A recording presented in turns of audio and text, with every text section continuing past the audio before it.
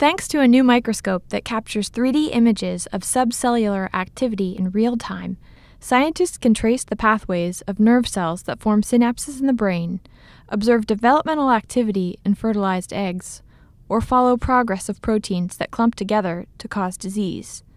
The new microscope was designed by a team that includes one of the year's Nobel Prize winners in chemistry, Betzig. To understand many of life's processes, those that spur our bodies onward or cause them to break down, 3D imaging of biological processes in vivo is essential. Live cell imaging has come a long way, but even so, many biological processes still occur too quickly and on too small a scale to be visualized with existing tools. These microscopes zoom in to capture finer structural detail, and as they do, they pump damaging radiation into specimen. This not only alters the specimen, it also requires time, compromising the microscope's ability to keep up with dynamic biological processes like mitosis.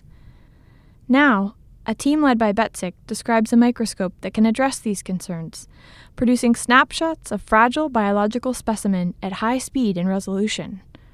The researchers' methods build on advances in light sheet microscopy, which has already proven useful for imaging single cells and embryos.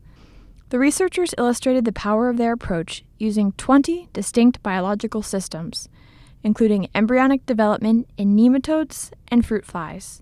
Because their approach creates less damage than traditional imaging and improves image acquisition speed, it expands the range of biological problems that optical microscopes can solve.